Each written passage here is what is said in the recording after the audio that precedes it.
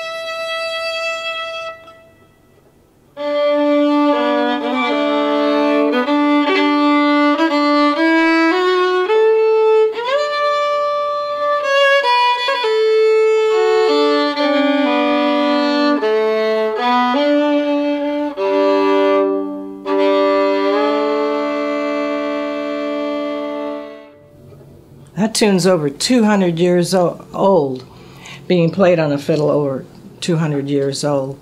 I think it really expresses the mood that he must have felt. And you'll find lots of laments and airs in the Irish and Scottish style.